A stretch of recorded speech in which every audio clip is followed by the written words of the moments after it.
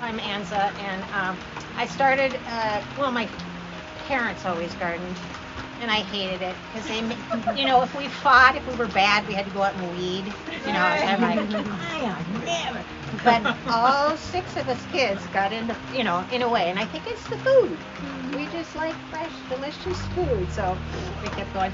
But I was a social worker in Seattle for a long time, and then I started working with immigrants and refugees, helping them grow their foods in our climate. And we built community gardens and micro farms in public housing. So I got inspired by how much they could do in a small area. And this, you know, what you can do in just a small, it's, you know, if you just stay on it.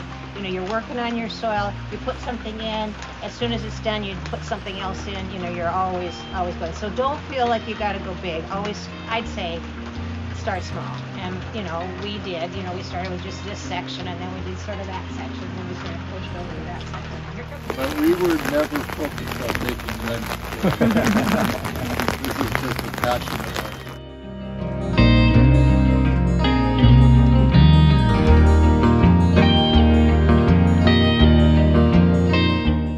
So we got a NRCS, a conservation, not National Resource Conservation Services, yeah, a grant to build that. So we got about $5,000, and then we had wood to build the ends. So that's fun. I mean, you'll see, it's really fun. It's What was the experience applying for conservation? Yeah, so we heard about it through Conservation District and just went online and got the application, and it was really quick and really easy. What I don't get on these hoop houses, I mean, it's wonderful because you don't mind working in the rain, and you know, look, it's still going. The tomatoes are sort of still ripening, but the soil is so, it never rains in a hoop house.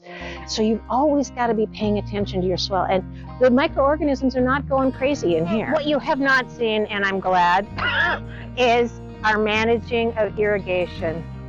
It's just really hard to manage irrigation. We have these drip systems and soak systems, and the mice come and eat a hole in them, or they crack. So you're always having to repair them, and when you turn on the system, and then you decide to turn one of them off, it backs up and pushes another one to. It's just, I don't have the irrigation thing down, and I should go on these tours to see who does.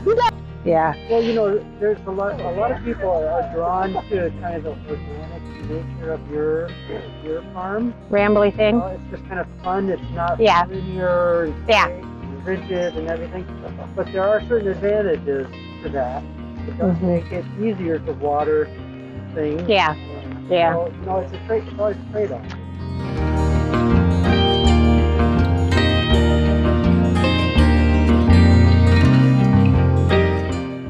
So here's our chicken coop. What a great chicken coop.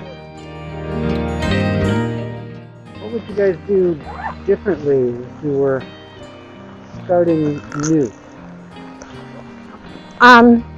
Maybe put in better fencing so that it doesn't have to be maintained so much. What would you do, Mark? I think that's good. I would think also have a little more of a plan about what we're going to do this year, and rather than having all of these things in front of us. So a little more plan, that's how we go about it.